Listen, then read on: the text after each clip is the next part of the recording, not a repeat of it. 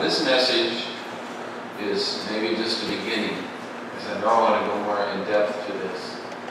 And it's probably not as refined as much as I would like it, but it'll at least be something for you to chew on for this next week.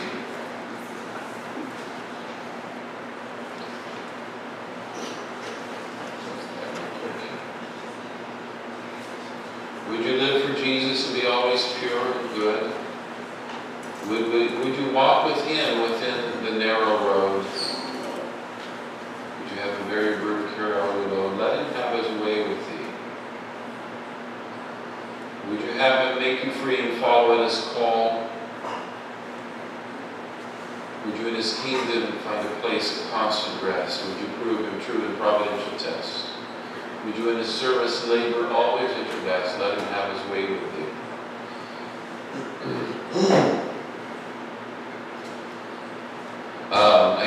This week I was reading the first part, where they had the articles of an older Bible Methodist where they were talking about holiness. Some of you may have a copy of that at home. Maybe you've read it. I thought it very interesting. I think, people ask, what kind of church are you? I say, well, we're Holiness.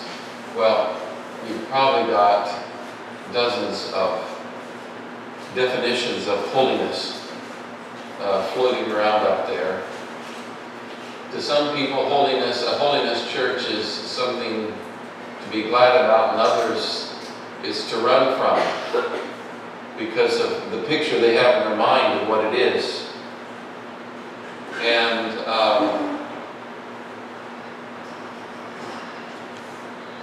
those that are deep in the holiness movement, they claim it as their badge.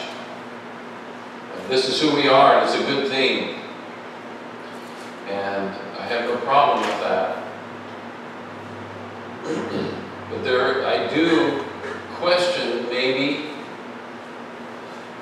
the particular distinction of holiness that they are thinking about when they think of holiness. And as I've been around the holiness churches, they can mean a number of different things, and they all call themselves holiness.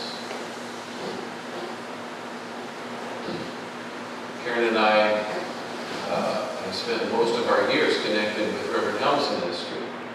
It would be called the holiness ministry, but there are parts of it that we felt like the world and some ideas had kind of taken root, and it lessened the impact of the holiness. The Reverend Helm himself would be very near what I believe holiness should be.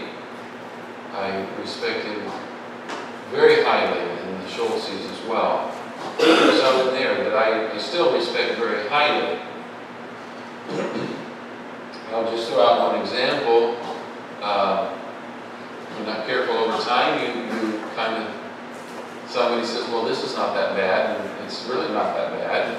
But because it's really not that bad, and they choose to make that little step in that direction, then somebody else comes along and says, well, this is not far off of that, it's not really that bad. And so we'll make another little incremental step over here, and before long you've moved away, and you're doing things that you wouldn't have thought about doing 10, 15 years before, and your grandparents who started that church or whatever, that movement, they would think you're far off in the world. But to get a really good idea of what holiness is all about, what does it mean to be a holiness church, a holiness movement, a holiness people? A lot of them I'm going to share right here, and found in these verses and some others. We need to understand what holiness is, so we can understand what it is we're called to. Where does it come from? And so those were good articles, but I found that what the Lord has been showing me, and it'll show up later, is that holiness is found more perfect in relationship. In fact, if we're not in relationship, number one, with God and with one another through the power of Christ, it's possible that we may not be able to be really holiness people. We may not be able to accomplish that. Holiness. So look here, let's start here with this. Isaiah 6, 1 through 3.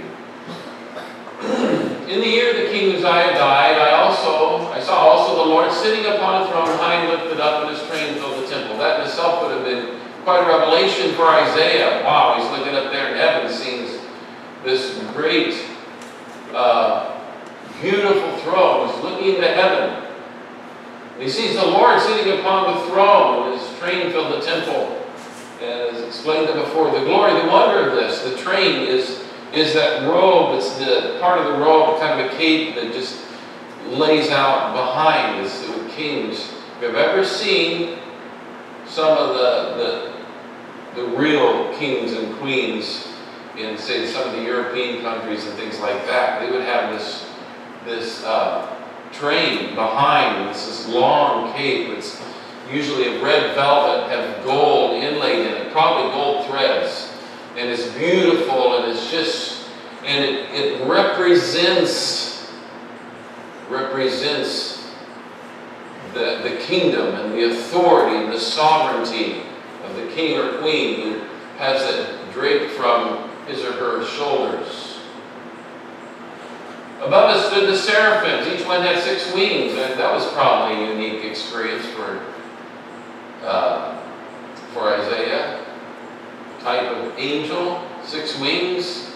He's seen birds with 2 wings. He hasn't maybe seen a dragonfly. If there's some over in the Middle East, it has 4 wings.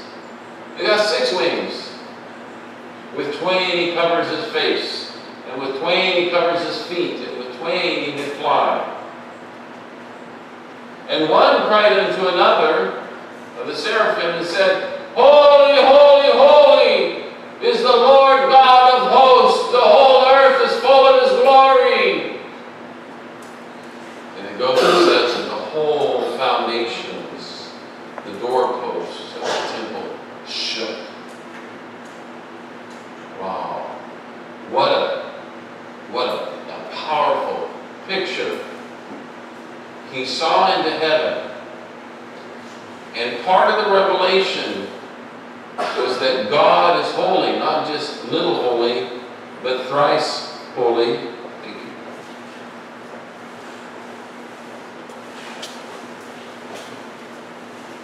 Holy, holy, holy is the Lord God of hosts. The whole earth is full of thy glory. Now we don't see that. At the time Isaiah was there, he wouldn't have maybe thought the whole earth was full of the glory of God. We learn it all. Holy, holy, holy is the Lord of hosts. Is the Lord over all of the hosts of heaven. Everything. He's Lord over all. He's holy. And through the Old Testament, as God reveals himself, and actually prior to this, Yahweh, I am that I am.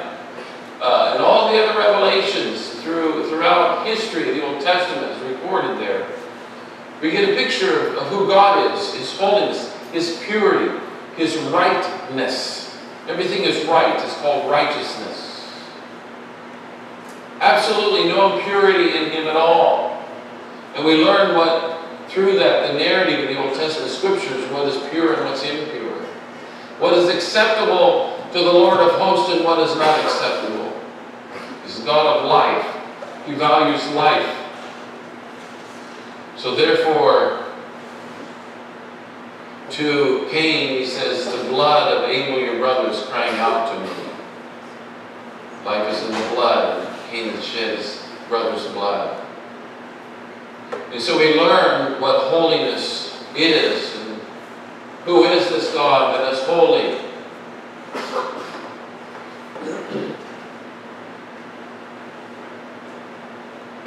And the 4 beasts each of them 6 wings about him. This is from Revelation. This is the end of the book.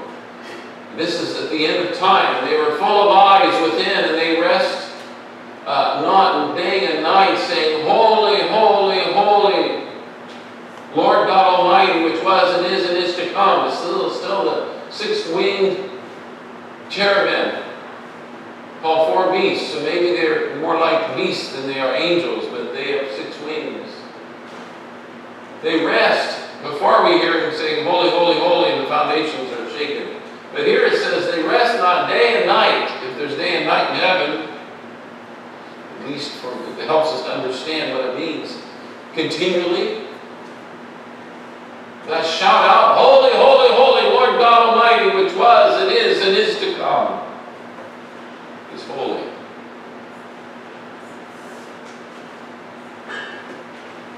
Be ye holy, for the Lord spoke to Israel and said, sanctify yourselves therefore, and be ye holy, for I am the Lord your God. Be ye holy. It was proclaimed to the whole nation of Israel after God had delivered them from Egypt. He had brought them out of the place of sin, out of the place of suffering and oppression. And when we are in sin, we are in a place of oppression and suffering. Because we end up coming under the control of other people or ideas, and that's the oppression. Only as we're free in Christ are we free from the oppression of the world around us and the pressures that are put upon us by our peers and by society, by culture. We're oppressed people. We're sinful people because we're not living righteously. We're not living true to His Word, to His character, and so we're sinning.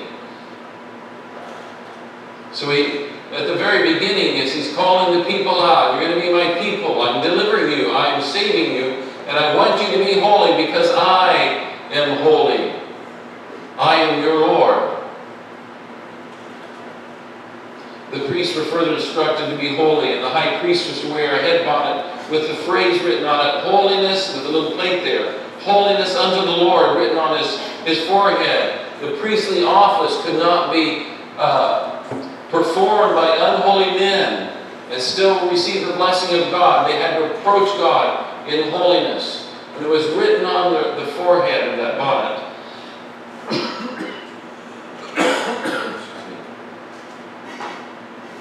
Holiness unto the Lord.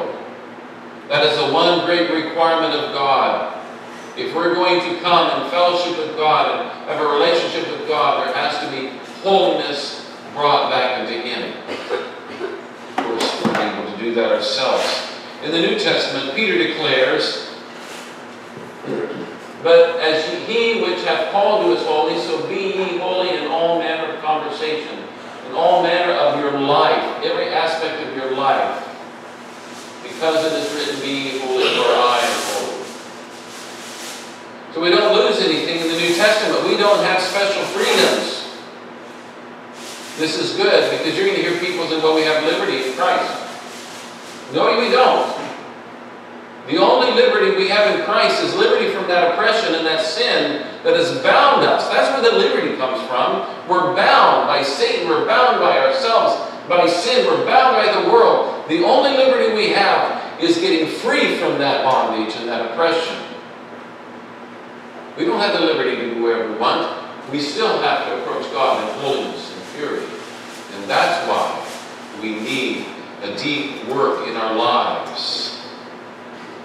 Something has got to change in us.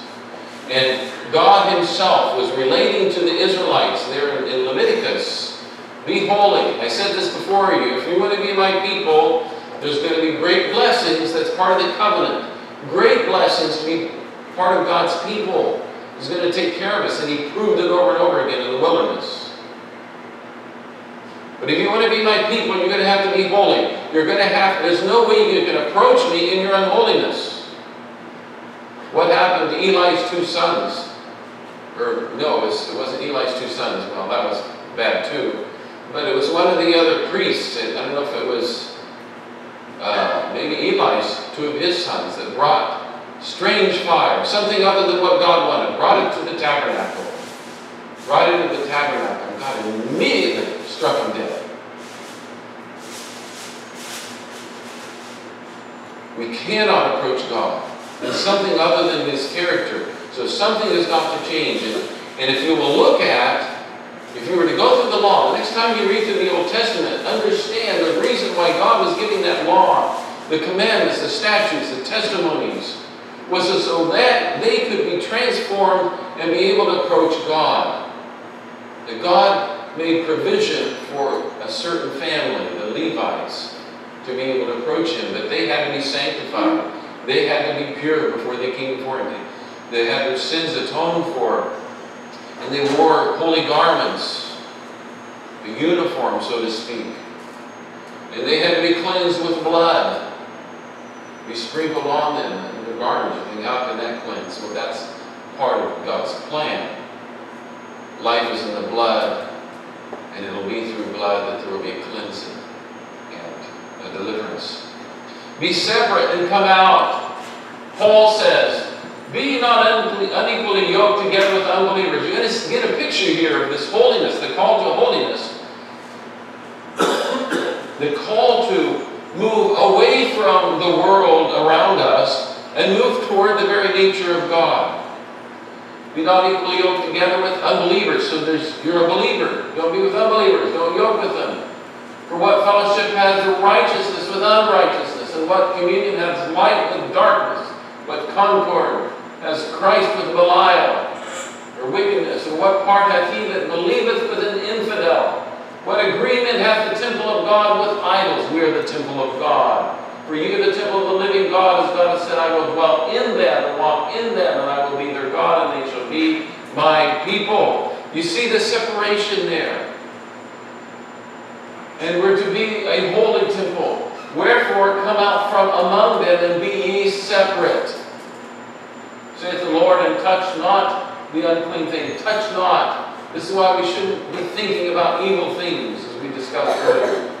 Don't set your mind to those things. Horror movies are not a good thing to watch.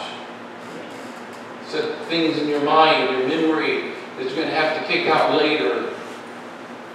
There's things that I watched as a teenager, preteen, and I wish I'd never watched them. Every once in a while they come back to haunt me. Watching the movie screen. You know, they say, this is not real, this is not real. You know, well, it becomes real to us because it's logged away in our brains. Touch not the unclean thing, and I will receive you. You see this, you're crossing this territory to go from the world to a place that's pure, God's kingdom. And I will be a father unto you, and you shall be my sons and daughters, says the Lord Almighty. Now ponder that. This is not just speaking about a physical separation from the world. It's mainly speaking of no longer being like them, the world and the worldliness, but now be like God. The Apostle John has given us a very basic but clear picture of what the world is. Love not the world, neither the things that are in the world, covetousness. If any man love the world, the love of the Father is not in him. So if we love anything other than Christ Himself, in the sense of the fullest sense of love, devotion, consecration, or as Jesus said, if we're loving people or things more than we love God, we're in idolatry. We've got to love Him all, completely. For all that is in the world, the lust of the flesh, the lust of the eyes, the pride of life, is not of the Father, but is in the world.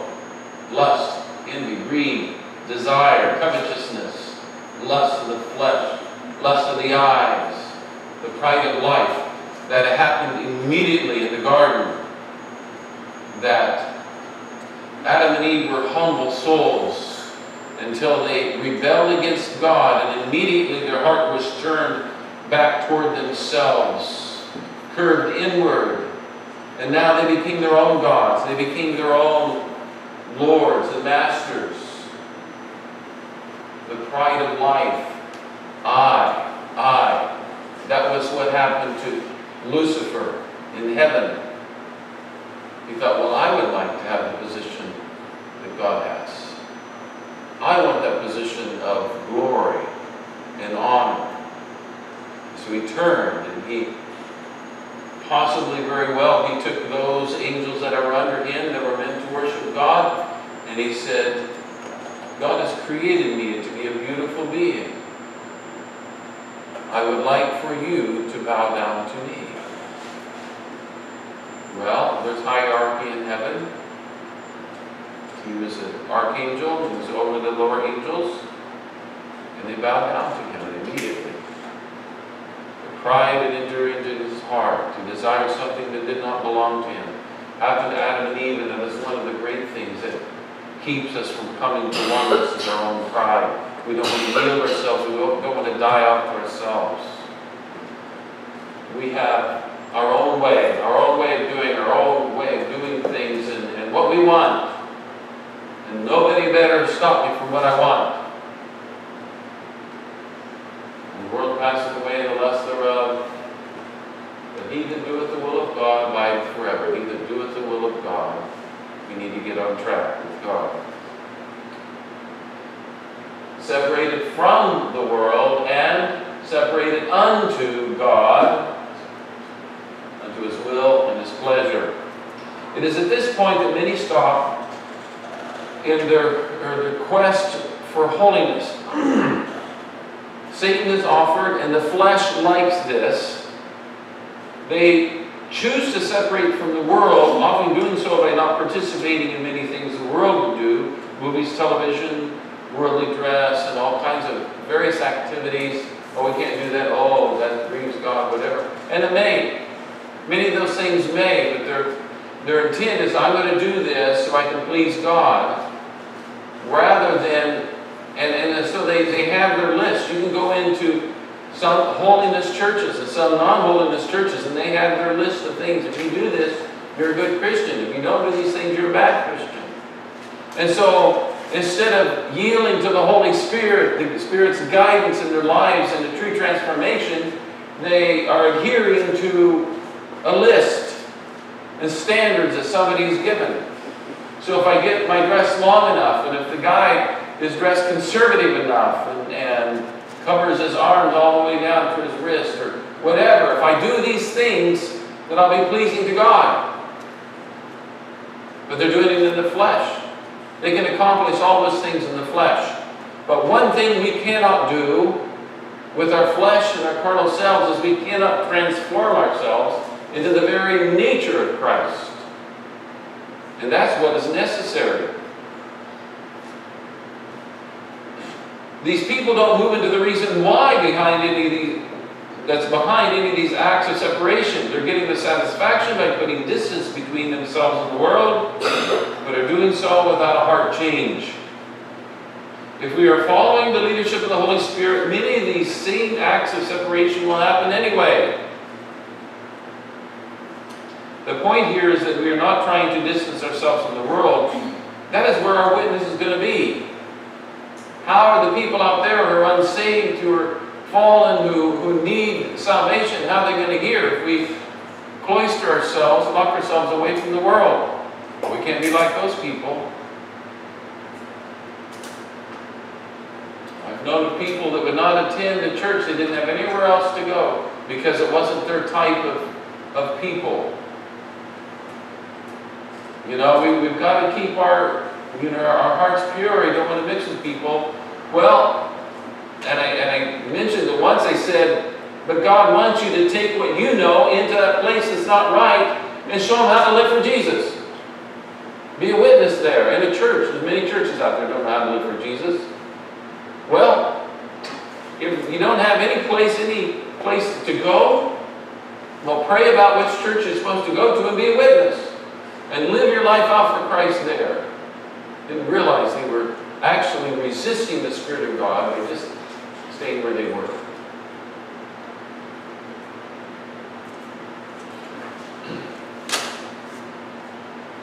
But if we distance ourselves from the worldly spirit that abides in most people, from the fallen, selfish spirit that destroys life and relationships, and from the transgressions of sin and sins that grieve people, some people go so far as to remove themselves from the church. I already said that. You are not having church by staying at home with your family. That's family devotions. It's family altar. I mean, for a time, maybe that's okay. But we're called to the larger body of Christ. It's much easier than joining other individuals and families that you've not learned how to get along with as well. You are in the church when you are with people different than you, but you're going to have to die to self in order to get along with them. You see that? God is going to call people into a body of believers. There's some rare cases in the earth where there is no other church, and the only believers are the husband and wife, and maybe one or two children. Maybe the only person in a village is one person, and they may have to have church with the Holy Spirit, the two of them, in a closed closet somewhere. Yes, it's out there. But if we have opportunity to be with other Christians, we need to take that opportunity and just die off to self.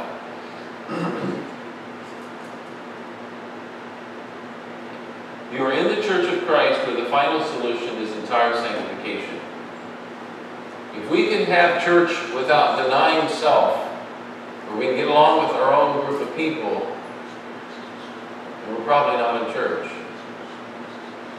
Because until we're entirely sanctified, we need help. And God will often use other people in our midst to challenge us in what we believe and to expose our carnal hearts. So we find that this happened to me. Growing up, I thought I could get along with anybody.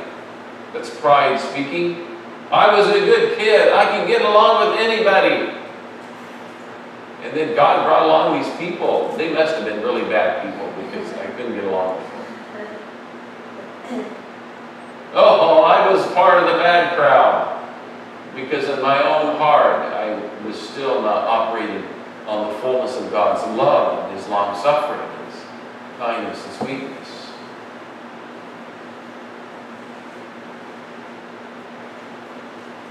You are in the Church of Christ where the final solution is entire sanctification, completely delivered from the stinking carnal nature, from the selfish fallenness within us that wants its way and causes strife and division and discontent and hurts people.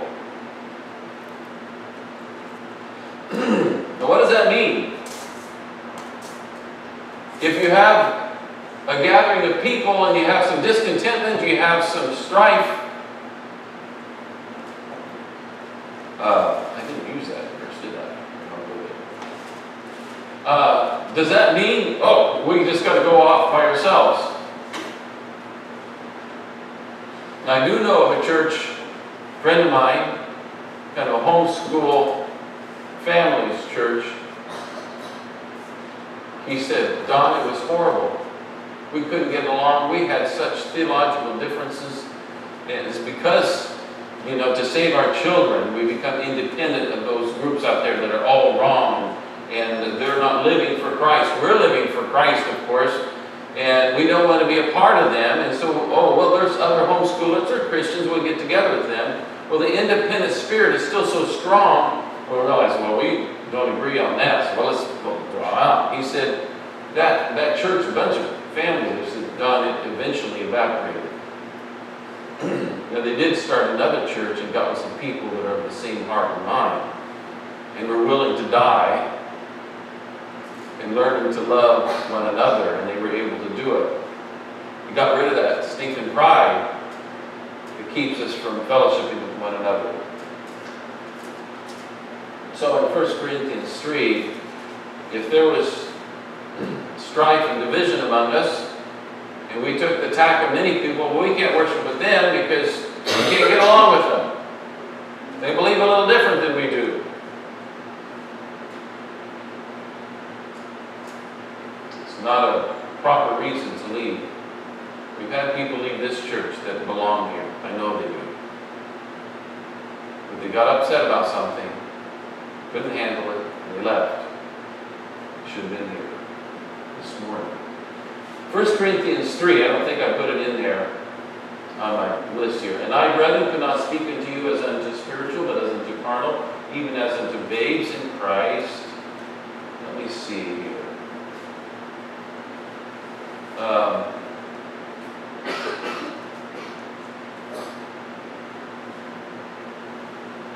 The Corinthian church was saying, you come behind and no gift, and you've got a lot going for you. But then here in chapter 3, he says, I could not speak unto you as unto spiritual, but as unto carnal, even as unto babes in Christ. I fed you with milk and not with meat, for hitherto you were not able to bear it, neither yet now are you able, for you're yet carnal. Whereas there's among you envying and strife and divisions. Are you not carnal, walk as men? But to point it out, at least they were still together. But he said, hold it. I want to tell you what's in your heart, so that you can get it right, so you can start loving one another, dying out to self and being cleansed. We have to do that. God wants us to be entirely sanctified. So Paul says in the church of Thessalonica, and the very God of peace sanctify you wholly. That means completely. Sanctify means getting all that worldly stuff out, the selfishness, the pride, the free God, the whole spirit, soul, and body to preserve blameless unto the coming of our Lord Jesus Christ. That's a great work. But that's where God wants us to get. When Claire Sams wrote in that Bible Methodist magazine a short list of describing holiness. Now I'm going to go over this. We may touch upon some of these things in the future, but I want us to just see what they are. There's some basic things that we need to understand are part of holiness. Holiness, biblically and experientially, means a separation. We talked about that. Has included a spiritual cleansing. We're talking about that right now. The carnal heart needs to be cleansed and sanctified, purified, delivered, mortified, crucified. The language is strong, Paul uses. Has been referenced as a spiritual death, coming to death. There's a wonderful evangelist who spoke to my brother-in-law, Robert Morey, and said, Robert, may the Lord slay you. You know what? What do we say to most people? Oh, well, the Lord bless you. Maybe we need to be using something else to help us along a little better. Dick and Norma, may the Lord slay you. Why? Because you recognize that until there's a spiritual death and a cleansing and a true separation, we'll still be operating under some of the power of the world and selfishness in our lives. It's included a spiritual filling. Who's going to fill us? The Holy Spirit, who is holy, holy, holy. Part of the triune, holy, holy, holy God. He's going to be living within us. And why do we want to be living a life of separation, cleansing unto death, is so that we will not grieve the Holy Spirit or willingly go into sin and despise the Spirit of God, as it says in Hebrews. Has been emphasized as a baptism. That God comes on us. If we can get to a point recognizing our need for God, the deeper work, that we will just totally yield. Just open up everything and say, Lord, I give you absolutely everything. Reverend Helm told Jesus when he went to the altar, Lord, if I am going to the altar, I don't want to give you 90%, 95%, or 99%. I want to give you 100%. And I believe that was the key to his spiritual life. Most of us entered into our Christianity limping and still limping. Took away some of the limp, but we're still too involved in ourselves, and it's got to go. It's been seen as an empowering. The Spirit fills us, baptizes us with his empowerment, and has been emphasized as perfect love. And the aspect that I want to talk about is this right here, perfect love. This one of the other articles in that magazine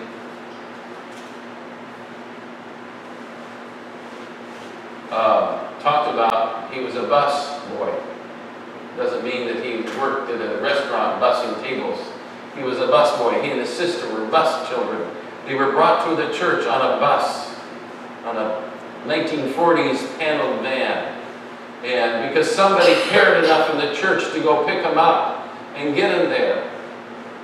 And through that time he was saved, and he was recalling, he said, these people, they love God and they worship God. They would get excited about God. He said there was a lot of excitement in that church.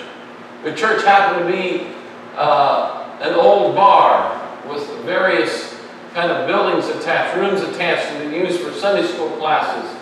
And they said the glory of God would be there.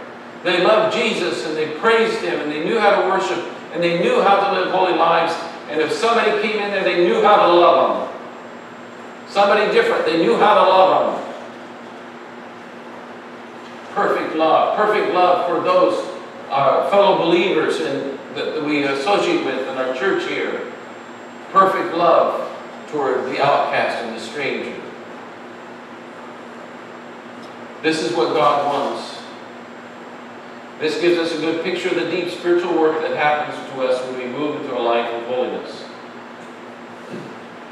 But I want to focus on something more challenging and yet more glorious that comes out of this last one, this perfect love. Christ has called us to love one another. He said that we would be known by our love. By this shall all men know that you're my disciples, if you love one another. It's got to be loved different than the way the world loves, because even the world will love itself and do things for one another. But Jesus said, you love even when they persecute you. You love when they are taking your coat. You love when they slap you on the cheek. When they make fun of you, they mock you. You love. You love. You give back love instead.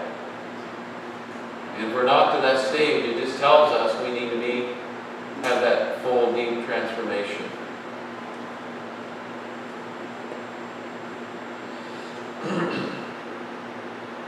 But love is not always easy with people whose background and upbringing is different than our own.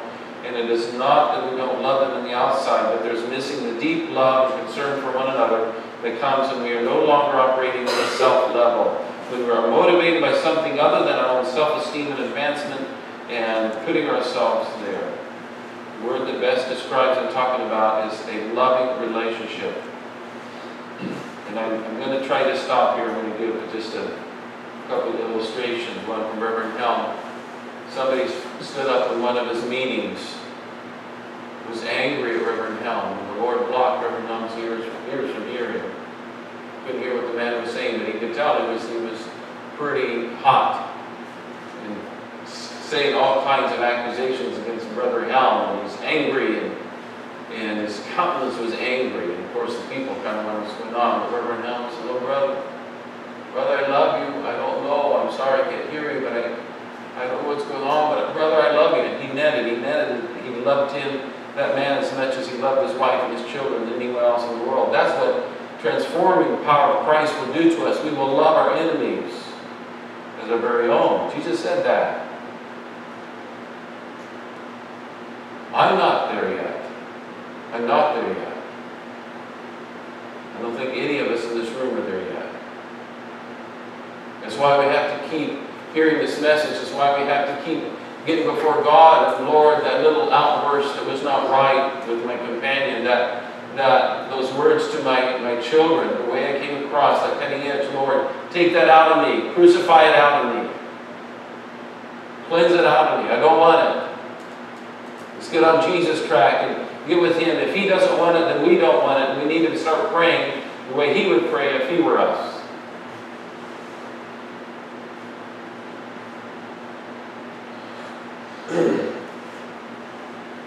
So Reverend Helm just continued to pray. I don't know what happened, but while he was so angry against God's servant, the man had a heart attack and died right there in the service. But all the way through, Reverend Helm was loving him.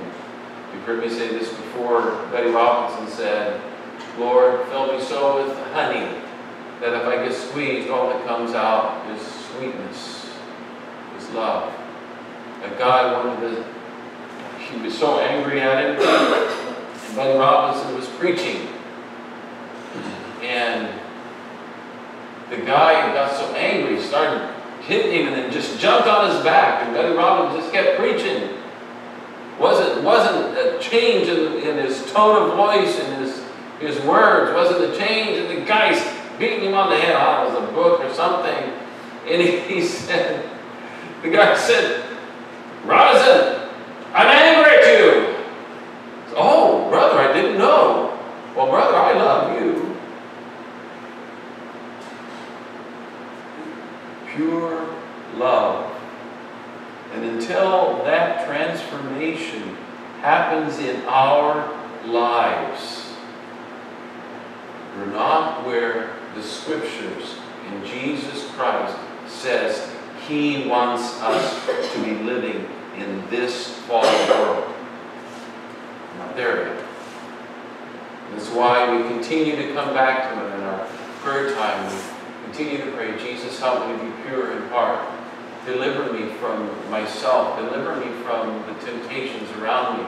Help me to walk with you. Help me to be faithful to you. There's so many different ways we can pray, but it's all, help me to be transformed into your very image, with your nature, with your character, with your love, with your long-suffering, your forgiveness. It goes on and on. The key element is going to be found in your relationships. It's going to be where you're going to know whether you've got it or not. How you relate to people, in your family, in the church, with your neighbors or workers, with your enemies that come to your gate and hate you, say things to you and about you, who try to destroy your reputation. It's in those relationships. Jesus said they'll know you because you have love one for another. They'll really know you when you have love for them. Yeah. Jesus, thank you for your word of truth. Lord, help us as we begin to step into this understanding what true holiness is. May you teach us and instruct us and help us, Lord, and be willing and desirous, being cleansed from everything of this world, everything of this self-life. The fallen nature would be gone, the old man cast out, putting on, be clothed with you, Lord Jesus. Not just having your righteousness placed on our account, but Lord, truly being transformed so that we are actually living righteous lives through your transforming power. So Lord, I lift all of us up to you, that you would work in our hearts. Help us not shrink back from the call, but realize this is where the fullness of our salvation is going to happen. This is where the joy unspeakable and full of glory and the peace that passes understanding is going to happen in all of our lives. Praying for your grace upon us. May you help us today to love as you loved us, and help us through this week. In Jesus' name, amen.